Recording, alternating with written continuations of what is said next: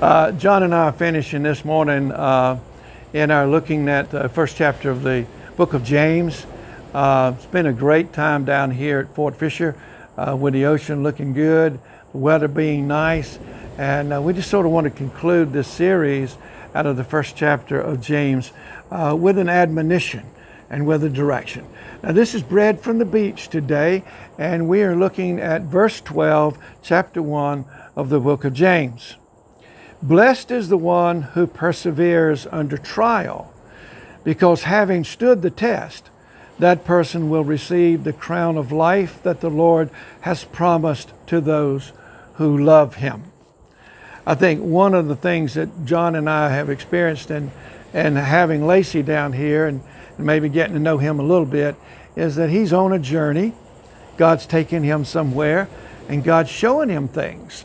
John's showing him, as Lacey said, he showed him the woman he's going to marry. So he's showing him things along the journey. And this passage simply says that if we will persevere in the trials that we are experiencing, that if we'll persevere in those trials, when we stand the test, that we will then receive the crown of life that the Lord has promised to those who love him. So the key through this journey is to remember what the writer of Revelation was trying to speak to the church at Ephesus, the words that Jesus was sending to the church at Ephesus when he simply said, you guys have done great things. You've been through a lot of stuff. You've ferreted out the false teachers and so on. But this one thing you lack, he said, and that one thing is you've lost your first love. So the challenge for us in the journey is to always remember that Jesus is our first love. Not the beauty of this world, not the people we run into, not the things that we create, but Jesus is our first love.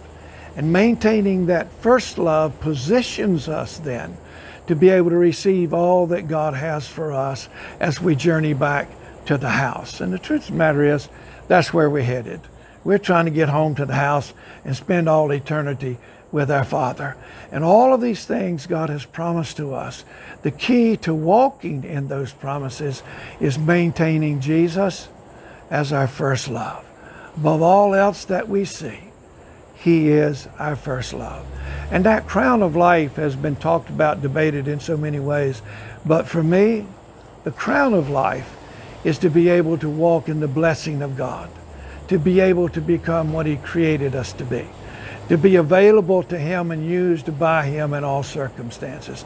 The crown is to be able to, out of our love for Christ, manifest his presence everywhere we are, to share his love with the people around us, to be free then, to be our Father's children and reflect our Father's nature so that others will be drawn to him through Christ Jesus. That's an incredible challenge, but it's also an incredible blessing.